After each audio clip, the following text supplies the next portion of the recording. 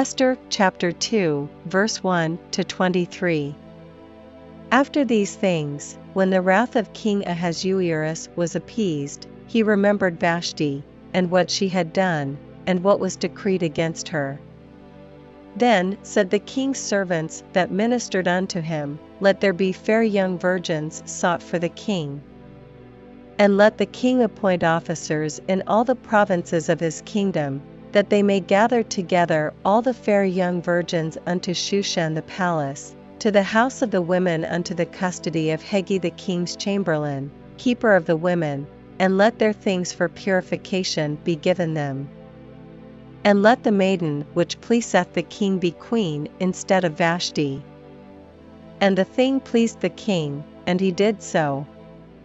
Now in Shushan the palace there was a certain Jew, whose name was Mordecai, the son of Jair, the son of Shimei, the son of Kish, a Benjamite, who had been carried away from Jerusalem with the captivity which had been carried away with Jeconiah king of Judah, whom Nebuchadnezzar the king of Babylon had carried away.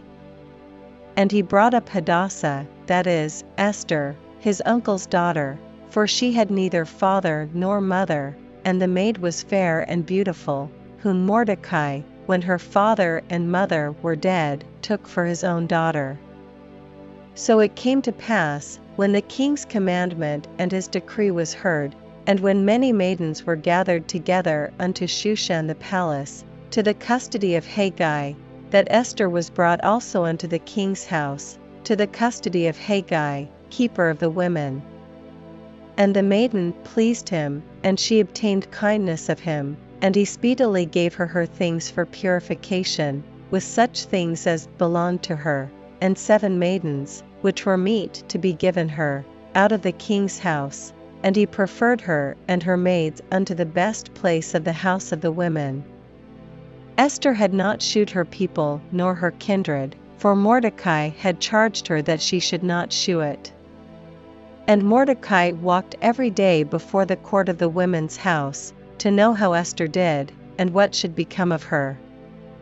Now when every maid's turn was come to go in to King Ahasuerus, after that she had been 12 months, according to the manner of the women, for so were the days of their purifications accomplished, to wit, 6 months with oil of myrrh, and 6 months with sweet odors, and with other things for the purifying of the women winky face.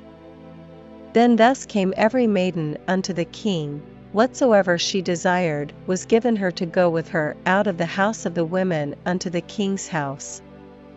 In the evening she went, and on the morrow she returned into the second house of the women, to the custody of Shashgaz, the king's chamberlain, which kept the concubines. She came in unto the king no more, except the king delighted in her, and that she were called by name.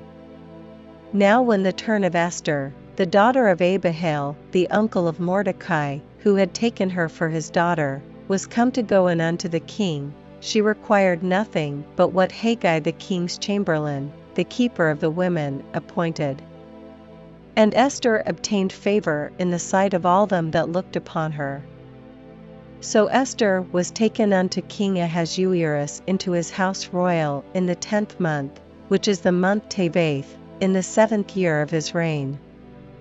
And the king loved Esther above all the women, and she obtained grace and favor in his sight more than all the virgins, so that he set the royal crown upon her head, and made her queen instead of Vashti.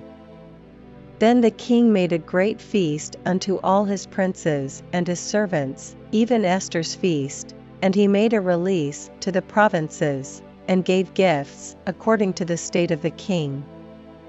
And when the virgins were gathered together the second time, then Mordecai sat in the king's gate. Esther had not yet shewed her kindred nor her people, as Mordecai had charged her, for Esther did the commandment of Mordecai, like as when she was brought up with him. In those days, while Mordecai sat in the king's gate, 2 of the king's chamberlains, Bigthan and Teresh, of those which kept the door, were wroth, and sought to lay hand on the king Ahasuerus. And the thing was known to Mordecai, who told it unto Esther the queen, and Esther certified the king thereof in Mordecai's name. And when inquisition was made of the matter, it was found out, therefore they were both hanged on a tree, and it was written in the book of the Chronicles before the king.